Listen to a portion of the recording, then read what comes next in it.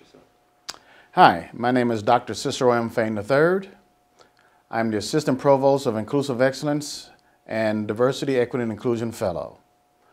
I'm also a fourth-generation Black Huntingtonian. All right. Talk to me about the history that you remember of Hal Greer in this area and what you remember from just the lineage that he has here at the statue. Well, I was a small cat when Hal hit the scene. My dad remembers him. Finally, my dad went to school with him at Douglas High. My dad was 2 classes behind him. And because of that, they didn't spend a lot of time together. But Hal Greer was well known, well respected, well regarded, so was the family. They lived on 19th Street and Dalton Avenue. My dad remembers at one point in time he was working at St. Mary's Hospital, and Hal and another gentleman came up and wanted my dad to introduce the 2 guys to the black nurses that were working there. And he did, and I don't know if anything ever became of it, but my dad really does have good memories of Hal. Hal, you should know that also Hal was, he was a great athlete, all-around athlete. He played for the Douglas High football team, and back in that day, they played both ways.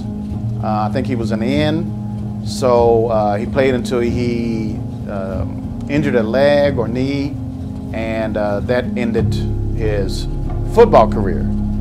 I think he also played baseball for Marshall, maybe his freshman year here, in conjunction with playing basketball.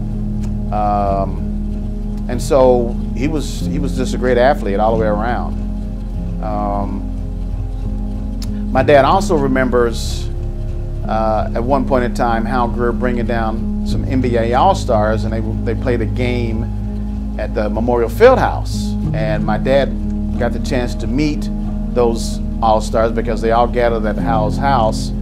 And my dad remembers walking down the street with Elgin Baylor for a good chunk of time, made an indelible imprint upon my dad. And he discovered that Elgin Baylor had a tick that was not well known, but really impacted the way he approached the game and played the game.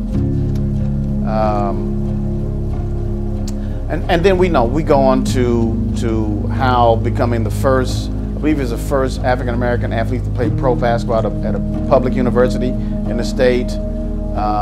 Setting all kinds of records, increasing his scoring average, picked in the 2nd round, I do believe, of the NBA draft. Playing 15 years, 10-time NBA All-Star, shooting that funky free throw when he would jump up and shoot the free throw. I do remember seeing him do that, and I was like, wow, that's something else. So there's just no question about it. He was just a remarkable basketball player. And you think about him playing in the league at the same time as Jerry West and Oscar Robertson. Just incredible. I think he won the championship, I do believe, in 1967 with Wilt Chamberlain, beating the San Francisco Warriors, who had Rick Barry at that time. I do believe at one point Hal may have gotten the most valuable player of the NBA championship. And I think at one point he had a 28-point scoring average during those playoffs. So just a remarkable basketball player, all-around athlete, all-around skills. I think when he finally retired, he led the league in several categories. So we're proud to call him a Huntingtonian. He's just one of many athletes who have come out of here, but there are a few who have, maybe only one, who has achieved the lofty heights that he has achieved.